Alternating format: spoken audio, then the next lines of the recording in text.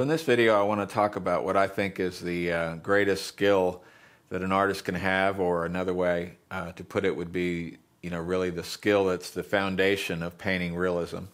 And that is the ability to see color and to see value, really to see value even more than to see color. But what I mean by that is if I was to set a vase on a table and, sit there and try and I was going to paint it, and I go to my palette and I mix up if I look into the shadow of the vase and I say, what is that color there right in the shadow of that white vase? I should be able to go to my palette, mix up a color, and match that color. And maybe not get it perfect, but get, really close. And not just be totally off in left field like almost everybody who's, an amateur who's never painted before is. And so the way that you learn to see value and to see color, in my view, the way that I teach it, is through color checking.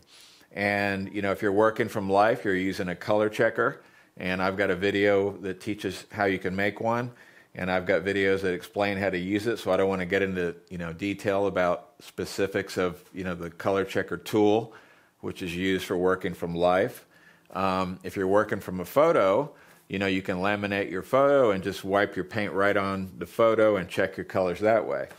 But through this color checking, and color checking is not something that you would do. There's a lot of times it's not possible to color check. A lot of times when you're plein air painting, the sky's putting glare all over your color checker, or you're in the shade of a tree and you're painting a sunlit meadow or whatever. It's simply not possible to do any color checking. So what I teach is to use color checking under controlled lighting, or if you're working from a photo, you can always use it that way. But to start, as you learn to paint, to do a lot of color checking, and through that color checking is how you learn to see value in color. And when people first start color checking for the first time, it's almost a universal experience for people to be shocked by the colors that they see.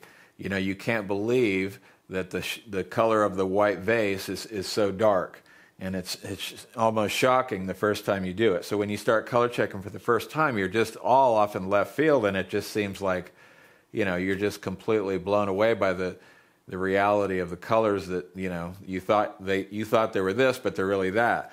But then the more you do it, and after you've done 10 or actually even 2, but if you've done 10 or 20 still lifes, it really starts to get ingrained, and you're simply not surprised anymore. You can only be surprised so much. So you sit there and you try to, you're matching your colors, and over time you start to develop this ability to see it because you stop being surprised. So color checking, through color checking, deliberate color checking, and I won't get into exactly how to do that. I've got whole videos. If you go to my method, if you go to drawmixpaint.com, just go to how to paint in oil, and I'll give you the whole, how to use the color checker in painting.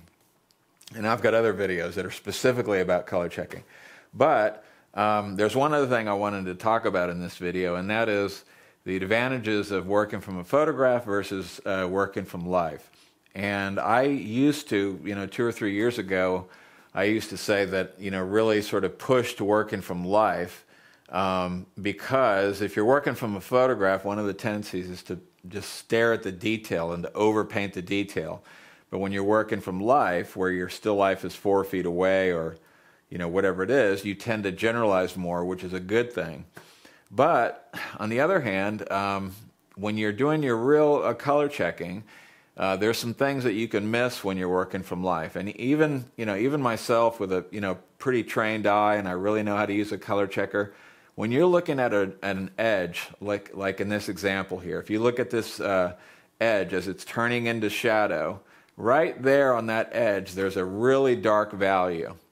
And that dark color is something that you simply can't see because it's such a small little area. You can hold out a color checker, and if you're looking at the same thing, in life, you're simply not going to be able to see that little, sliver. So there's some detail that's nice to know about. It's nice to know that every edge, almost, as it turns into shadow on the bottom, of an object, is going to go, right into that dark color. It's going to have that step. And so, when you're working from a photograph, you can get a toothpick out and, put a little color on it and really see what the color's doing in detail. So that's just the difference. And so what I would suggest is that if you're going to work from photographs and that's your thing, and that's, nothing wrong with that. I mean, if you're painting, horses or animals, there's a huge advantage to working from photographs because, they don't stay still. And, and that goes for portraits and everything else. But if you're working from life, I think there's a real advantage. And, if you're painting still lifes or you have people that can sit for you, being able to generalize like that and not, overly focus on the detail is a great thing. And so I still think it's a great idea to work from life. But I do think that working from photographs in terms of color checking and really seeing what the color's doing in detail, that's something that I would recommend. Anyway, this skill, that any artist can develop is something that you absolutely can learn. It's not something that is magical at all. Everybody that I've ever taught to paint, who's done this on a regular basis for any, even 2 or 3 paintings, develops this ability to start to see the color. Certainly after, 20 paintings. So anyway, that's enough about that. Thank you guys for watching, and we'll see you in the next one.